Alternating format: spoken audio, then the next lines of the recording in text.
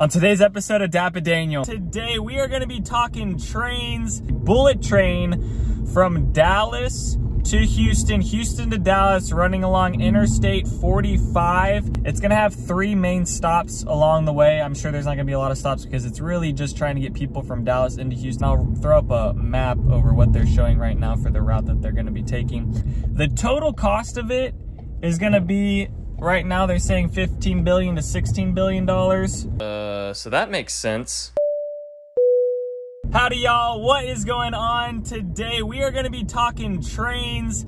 There's some new report, actually it's not really a new thing. I mean, they were talking about this in 2016 and now they're bringing it back up. But the bullet train from Dallas to Houston, Houston to Dallas, running along Interstate 45. There's now more talk starting to come up, so I'm going to be going over that. Maybe some of you guys that are living in Dallas have seen these kind of news articles or, you know, news segments on just the local news going on, but this is really for anyone that's maybe relocating into the area, thinking about Dallas, just trying to learn more about what's to come into this area over the next decade, 5 years, 4 years. They do have this Dallas to Houston train projected to be 2026 to 2027. However, I do think there is still time for it to be axed down again. Like I said, they've been trying to do this. Texas Central Partners is actually the one that's trying to get this going, and they're now trying to partner with Amtrak, but they've been talking about this since 2013. 2016 is really when they started to try to get things moving. However, they were starting to get more pushback in 2021, and there's probably all types of reasons with landowners and politicians and things like that. But I'll go over it into some details about this, just some little fun facts, and then also talk about the DART train at the end of this video, because like I said, we're talking trains today over here around Dallas. And then also, I'll just be driving around Dallas right now. We're off of St. Paul and Young, currently over by the Dallas Convention Center. I figured I'd talk about this and then also give you guys a little driving tour around the area and just let you guys see what is going around Dallas today on a Monday at 12 o'clock. But down here, if we go right, this would actually take us down into like, actually going straight would take us down into like the Deep Elm area. But like I said, we're just gonna kind of drive around here and talk about the Dallas to Houston bullet train that might be coming. So first of all, this route right now, it's gonna span about what they have proposed is going to be about 240 miles. It's going to be traveling about 250 miles per hour, resulting in about a 90-minute travel time from the cities. And like I said at the beginning, Texas Central Partners was trying to get this going back in 2013. And then in 2021, they actually had a contract with a I guess one of the builders that over in Italy that actually creates some of these bullet trains was actually, they actually had some contract going for like $16 billion, but that all got thrown away when politicians and other landowners started raising some eyebrows towards it and not wanting it to be done, because you can imagine all the people that own land along Interstate 45, because there's a lot of rural areas. So I'm sure it's a lot more like big time landowners owning that stuff, not wanting. There also could be another reason, and I'll get to that in a second. And so for the amount of stops that this train is gonna have, it's gonna have 3 main stops along the way. I'm sure there's not gonna be a lot of stops because it's really just trying to get people from Dallas into Houston, but there is gonna be essentially 3 stops, including Dallas and Houston. So you're gonna have Dallas, which is going to be the start, or I guess Houston could be the start depending on whatever city you're in, but let's just say Dallas is the start. That's going to be over in the Cedars neighborhood, which is actually on the south side of downtown Dallas, and that's the area where a lot of redevelopment's going on within the Cedar neighborhood and some of these other areas over by the convention center too. But the convention area was where we started. If I actually would have turned left instead of turning right out of that parking lot, that takes you across Interstate 30, and then that takes you over into the Cedars, and that's where they're planning on building the facility for the bullet train to start from. So it's going to start from there, and then it's going to run along Interstate 45, and I'll throw up a map over what they're showing right now for the route that they're going to be taking. And then they're going to have a stop in the Brazos Valley, so that's going to be in between Huntsville and College Station. So I'm guessing people that might be like, you know, could commute potentially down into Texas A&M or going over into that area, because Texas A&M is right over there in College Station. So they're going to have that, and then it's going to finish down in Houston. And where it's going to be located is at the Northwest Mall near Interchange US 290 and Interstate 610 on the northwest side of Houston. But like I said, you can kind of see that map. And then also on their website, Texas Central Partners, they have that going on right now on their website, showing, like, kind of displaying what's going to be happening with it. I haven't, like, from the news reports I've seen, it looks like they're really, like, trying to do it, but I don't know yet. I still feel like there's plenty of time for it to get knocked down. For right now, the economic and environmental impacts that this is going to have is that it's forecasting right now that it's going to save 100,000 tons per year of greenhouse emissions, because there is a lot of people that travel back from Houston and Dallas. This isn't really going to stop by Austin. I think it's going to kind of just go through those areas. So this is, like I said, more for the people trying to get out to the coastline. And then it's going to save 65 million gallons of fuel, removing 12,000 cars per day from Interstate 45. Now, this is why I think it got shut down by politicians, because, you know, we're Texas. This is oil money. The politicians are ran by oil money. So do you think the oil people like the fact that it's going to be taking out 65 million gallons of fuel per year? I don't think that's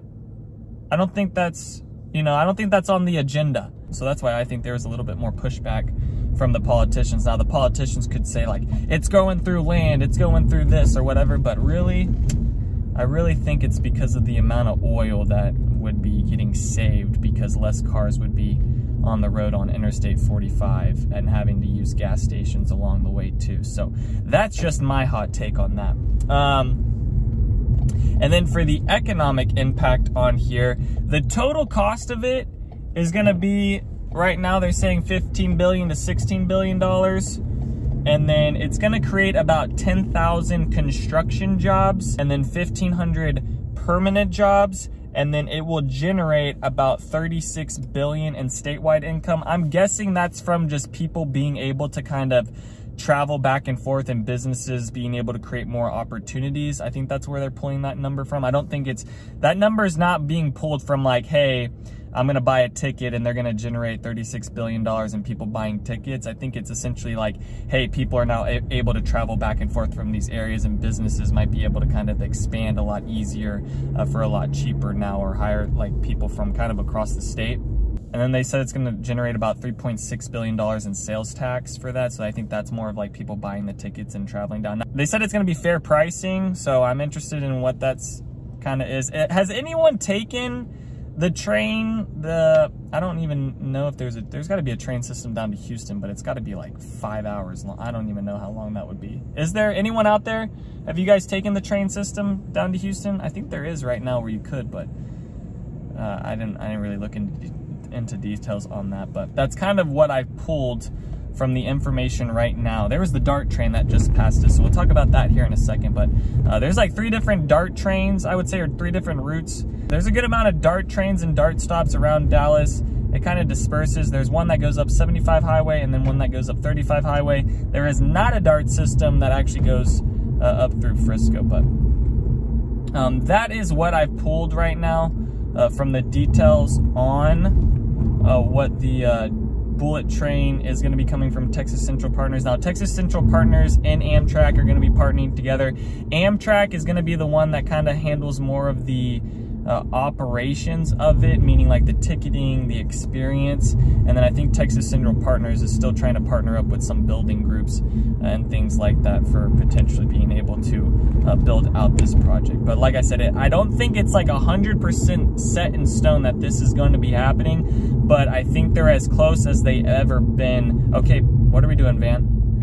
Close as what they've ever been to being able to potentially do this project. So we'll see. Maybe this will be something that comes in 2027. And then if you're living in Dallas and you want to be able to work in Houston, that could, you know, only a 90-minute trip, or you want to go enjoy Corpus Christi. But this is going over now Interstate 30. So they're thinking over in this south section is where they're going to be doing the rest of this. And then the other thing I want to talk about was the DART train. So this DART train is going to be called the Silver Line. And then the pricing that they had on this with the expenses and how much it was going to cost to build this in. Essentially, it's going from Plano into DFW Airport.